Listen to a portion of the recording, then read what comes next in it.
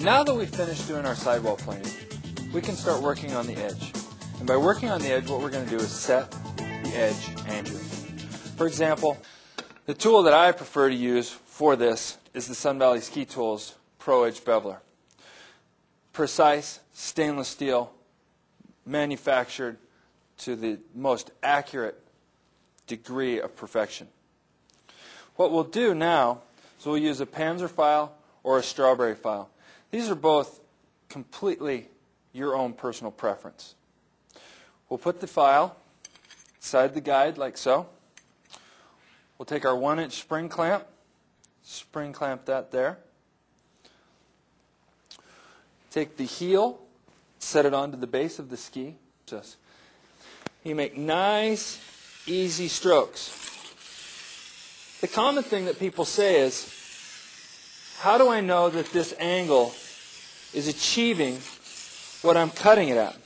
Well, once you start doing it a lot of times, or several times, you're going to be able to see a difference in your edge as you go down it.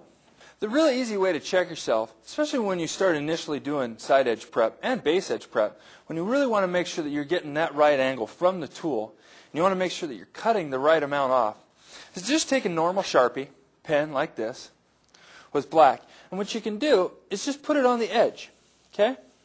And you pull it down the edge of the ski. You can pull it the length of the ski. What that's going to do is form a very, very small, thin layer of ink that when you go to use this tool, you can see exactly how much you're taking off and how much of the ski you've accomplished by going down the length of it. It's a very good way to start and to learn how to use this tool.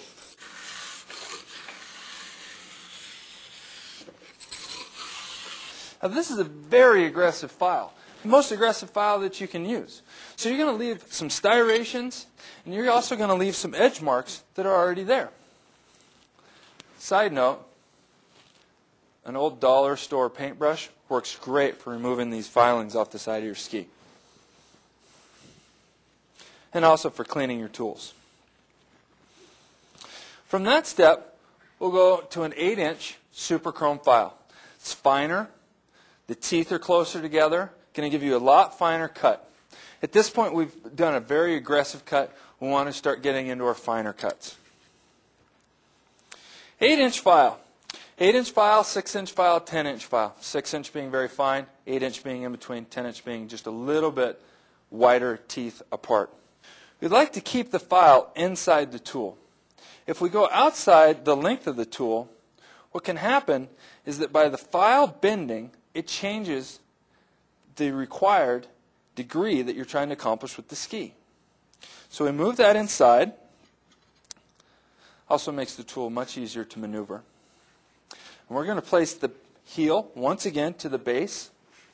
And we're going to start with nice overlapping strokes. And what we want to do is break this up into 3 sections. The tip section, the mid section of the ski, and the tail of the ski. Now by overlapping, you put all of these pieces together. To do our finish with the super chrome file, we're going to make a few passes from tip to tail. Now, give yourself a little bit of room to stretch out and keep walking past the tail. A common stop and problem with the tails of skis is that people will try and make final passes but not move their body, meaning that they don't put any pressure towards the tail. Okay? At this point, we have filed and we have our edge angle set exactly the way we want. Progress from removing our sidewall, setting our side edge bevel. We want to start with our diamond files and our ceramic stones, polishing stones, to get a finished product.